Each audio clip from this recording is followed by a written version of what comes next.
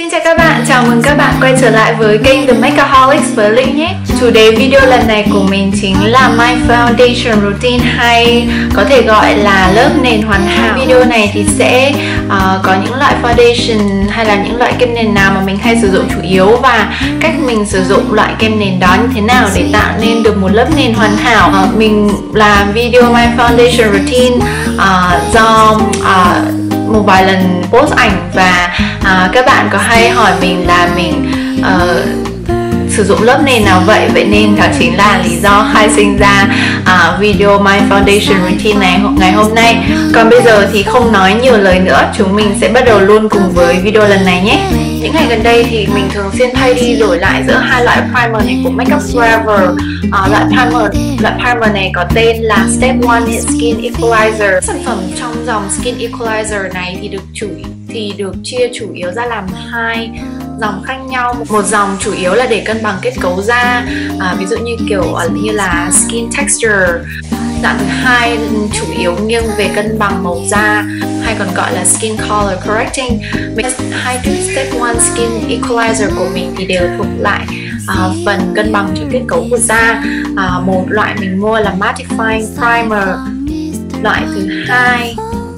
Loại thứ hai mình mua đó chính là Hydrating primer. Tuần trở lại đây thì trời mùa hè bắt đầu nóng lên rất là nhiều, thế nên là mình cũng thay đi đổi lại giữa hai loại foundation khác nhau, hai loại kem nền khác nhau, đó chính là Nars All Day Luminous Weightless Foundation và Makeup Forever HD Foundation.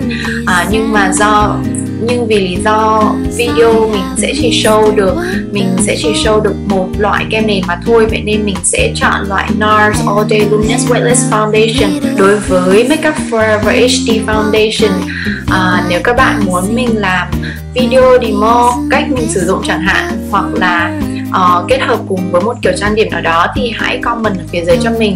Mình sẽ làm một cái demo ngắn sử dụng loại kem nền Makeup Forever HD Foundation này. Đầu tiên sẽ là bước primer. Hôm nay thì do sử dụng Nars All Day Luminous, mình sẽ sử dụng Makeup Forever Step 1 Skin Equalizer để làm bước base, bước kem lót lên má. Gương của mình để bên này, thế nên mình sẽ hơi nhìn lên một chút. Đã bôi, mình đã chấm Step 1 Skin Equalizer Hydrating Primer ở giữa má, ở trên mũi và ở trên trán, cùng với một chút ở dưới cằm. Sau đó thì bây giờ mình sẽ tán đều ra thôi.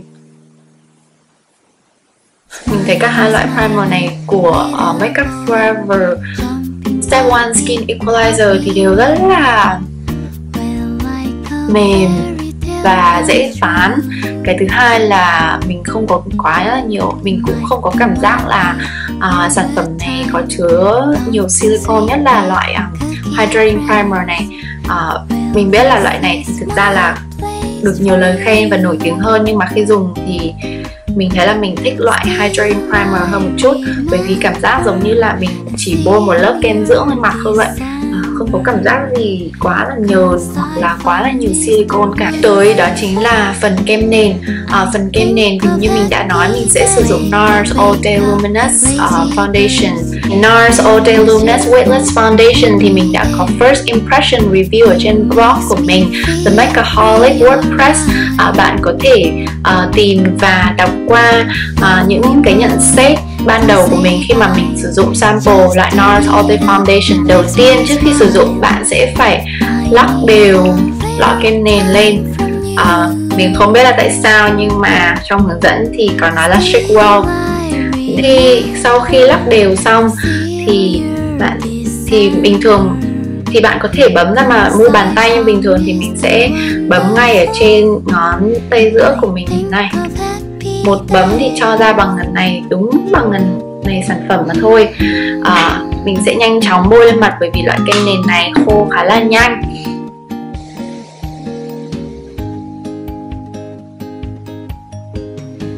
Một bấm trông có vẻ nhỏ thế thôi, nhưng mà khi mà mình rải đều ra mặt thì cũng khá là đủ.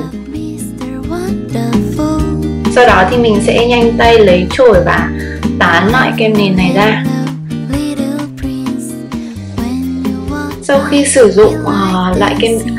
sử dụng kem nền Nars một thời gian thì mình thấy là tán bằng chổi sẽ là phương pháp hữu hiệu nhất khi sử dụng loại kem nền này. Khi mà dùng tay thì mình thấy là tán không được đều và không được nhanh. Nếu mà dùng Beauty Blender thì các sản phẩm hầu hết sẽ bị hút vào trong cái miếng mút, nên là mình thấy là dùng chổi thì sẽ là thích hợp nhất. Như các bạn thấy là chỉ cần với một nút bấm hay là một pump thôi, sau đó mình đã trải đều, mình đã chấm đều ở trên mặt thì hầu như là màu da trên mặt cũng như là các phần khuyết điểm đã được che phủ gần hết. Mình có thói quen là sẽ vẫn cứ tiếp tục tán ra một chút, tại vì những cái phần kem nền vẫn còn đọng lại ở trên đầu chổi chẳng hạn, bạn có thể sử dụng để tán ra thêm cho lớp nền trông được tự nhiên hơn. Lý do lớp kem nền của mình trông được tự nhiên mà cũng không quá dày là bởi vì mình không bao giờ cố gắng sử dụng kem nền quá nhiều hoặc là dùng quá nhiều lớp kem nền lên da cả để che đi khuyết điểm, bởi vì kem nền thực sự chủ yếu là để làm cho màu da của bạn được đồng đều và che một phần nào đó các khuyết điểm trên mặt. Còn về các vết thâm đậm hơn hay là những cái vết khuyết điểm nào lớn hơn, có sắc tố màu đậm hơn, đó là công việc của kem che khuyết điểm. Vậy nên là nếu muốn một lớp trang điểm tốt che phủ được tất cả nhưng trông vẫn tự nhiên thì bạn không nên chỉ phụ thuộc vào kem nền mà thôi. Hãy sử dụng thêm các loại kem che khuyết điểm. Mình sẽ dùng Nars Radiant Creamy Concealer màu Custard để che đi bớt những cái phần vết thâm vẫn còn hơi đậm màu mà Nars All Day Luminous chưa che được hết.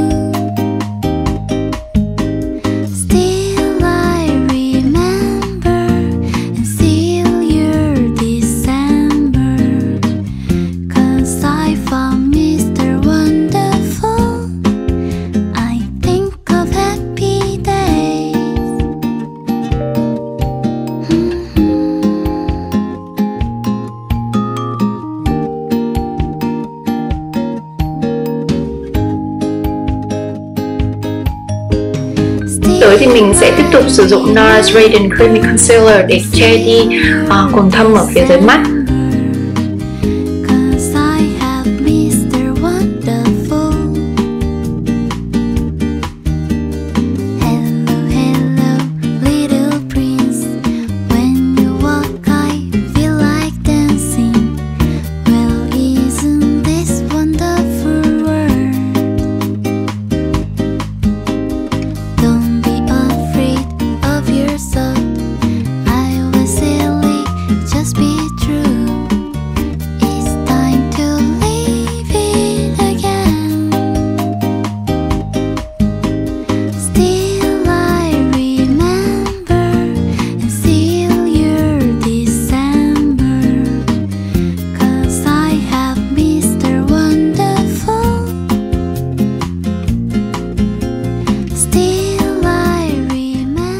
Vậy là phần nền chính thực sự của mình rất là nhanh gọn, chỉ có như thế này. Đó chính là bước primer, một bước kem nền và một bước phấn phủ. Nhiều khi đôi lúc mình còn bỏ qua luôn cả bước phấn phủ, tùy thuộc vào da mặt cũng như là cảm nhận của mình vào ngày hôm đó như thế nào. Thông thường đối với trang điểm nhanh hàng ngày thì mình sẽ chỉ dừng lại ở bước như thế này và sau đó sẽ trang điểm lên trên mặt, hay là video my foundation routine hay còn gọi là bước nền hoàn hảo thì mình sẽ thêm vào bước bronzer và bước highlight cũng như là bước phấn má để các bạn có thể thấy đủ hết các bước nền cần thiết cho mặt.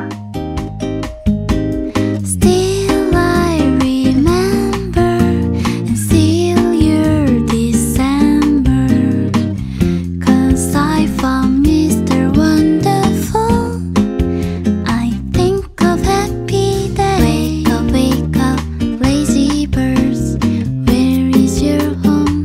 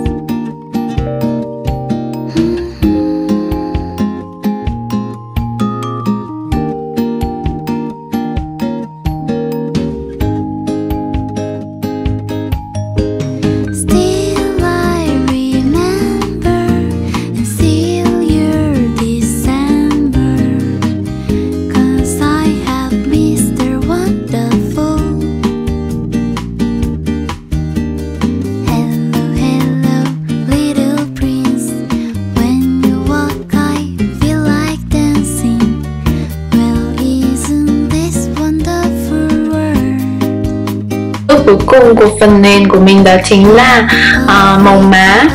Trong những màu hồng đào mình ưa thích nhất chính là Nars Blush màu Orgasm. Mình dùng đến hít cả pen luôn.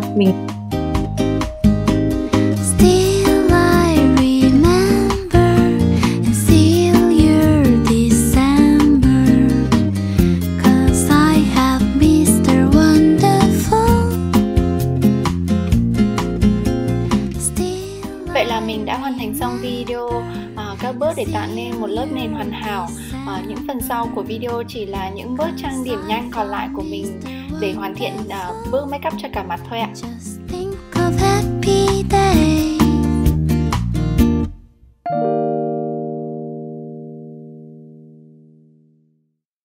Smiling, smiling, little boy, jumping puppy, puppy world, well like a fairy tale comes true.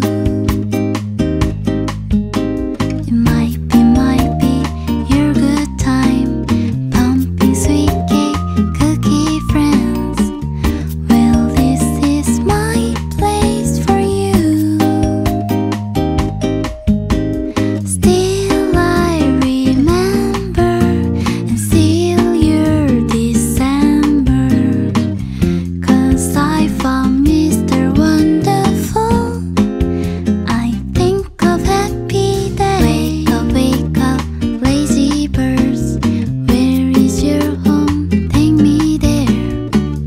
It makes me feel free, alright. Lolly Polly, don't say bye. Tạm biệt các bạn nhé. Hẹn gặp lại các bạn vào trong các video lần tới của themake.a.holics.